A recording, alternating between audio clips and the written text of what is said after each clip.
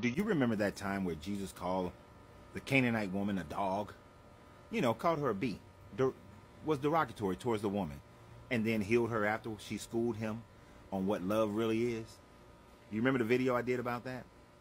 Well, today on TikTok, Thinker is doing a live, and in her live she was discussing that very same point. She brought up some things that I missed, I'd forgotten about, dealing with that story. So let's break those things down today so that you have even more information about how derogatory this God can be. Now, we know that this God is derogatory because he likes to call people dogs. So when you look here at Revelations 22, and he talks about blessed are those who have washed, and they have the rights to the tree of life. And I know that's a whole nother discussion about rights to the tree of life that we talked about before.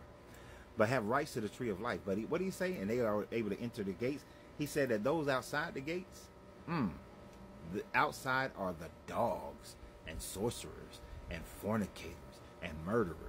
He likes to call people dogs. It's one thing to call people something based on actions that they commit. Okay, you killed somebody, you're a murderer. You practice sorcery, you're a sorcerer. Okay, I can deal with that one. But I'm going to call you a dog. That's a degrading remark. Now back to the Jesus part of it all, of calling, that was supposed to be Jesus too, but to the Jesus part of it all, of calling this woman a dog. So in the Mark version of the story, and let me put my glasses on, make sure I got them right. On the Mark version of the story, there's a few things that I missed out on the video that I did that Thinker brought up, and it was absolutely great. And I'm going to add a little bit more to what she was talking about. Now, in the Mark version, he said, now the woman, when at verse 26, well, let's go above that first. He said, and from there he rose and went away to the region of Tyre and Sidon. And he entered a house and would not have anyone know it. So in this version, and we're going to see this in the Matthew version, in this version, he enters a house in Tyre Sidon, and he goes and no one knows, he doesn't want anyone to know that he's there, right? When we look at the Matthew version, it's going to be different. Because in the Matthew version, it says that he got up, he went to Tyre and Sidon, and behold, a Canaanite woman from the region came out and cried, have mercy on me, son of God, son of David. But he did not answer her word, and the disciples came and begged him. So in the first time, in Mark, the disciples are not mentioned. In this time, in Mark, the disciples are not mentioned, but in Matthew, we have the mentioning of the disciples. In Mark, he goes into a house. In Matthew, he's seemingly just walking around. You know, he got some walk around money. So he's just walking around. I can understand if we was trying to decipher what color someone is wearing. Is he wearing pink? Is he wearing fuchsia? What is he wearing? But there is nothing that we cannot say he was by himself or he wasn't by himself. Those are contradictions. Those are some misreadings going on. That's not what some eyewitnesses are going to say. They're going to say whether or not somebody was there or somebody wasn't there. That's a conflict. But also, he went into the house, he was outside. There is no confusion about whether or not somebody was in a house or somebody was outside. Those are things that are very distinctive, that there should not be confusion. And if this God inspired this book, if God wrote this book through man, then man should have the same story on certain aspects of it. But, of course, they say then eyewitnesses may have different stories and have slight variables based on their viewpoint. Well, here's the thing. If he went to the house by himself, there are no eyewitnesses. But if the disciple was walking around with him, they're eyewitnesses. Because according to this one, the eyewitnesses, the disciples were there when he began speaking to the woman, right? Whereas in the Mark version, it says, but immediately a woman with a little daughter was possessed by an unclean spirit, heard of him, and fell down at his feet.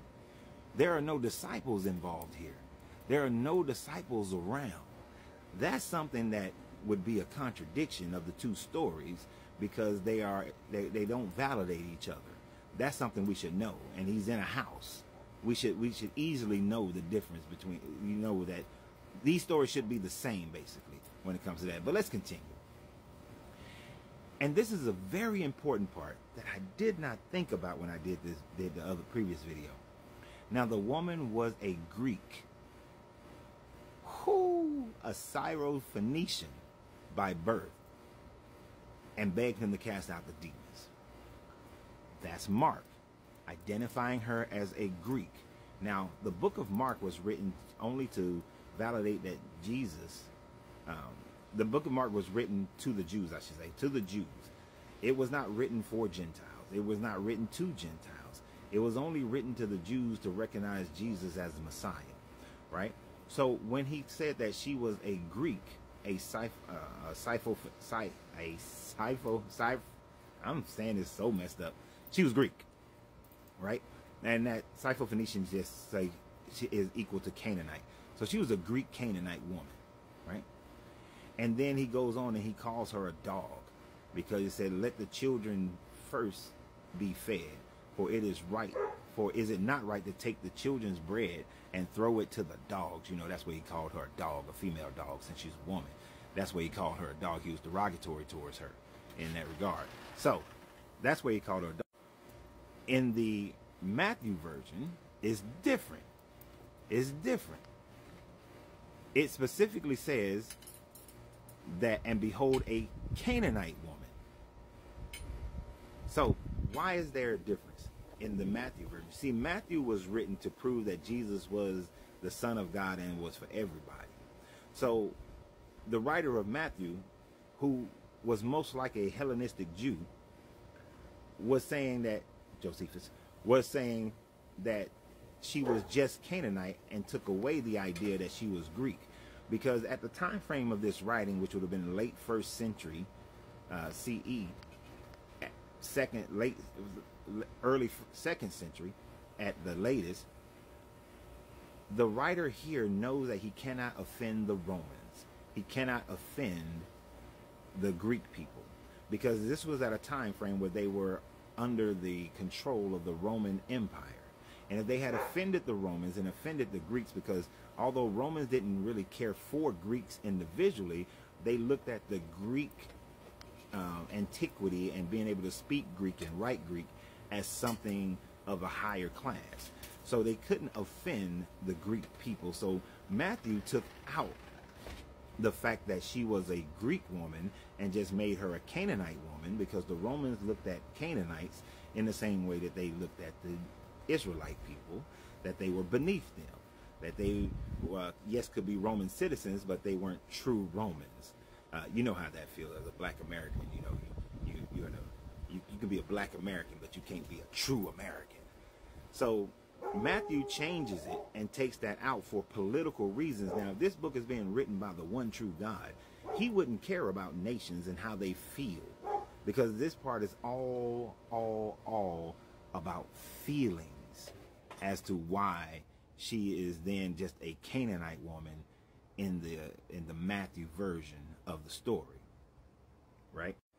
Now, the other part is the argument that they was having with the young man, and this one, it hurt my spirit.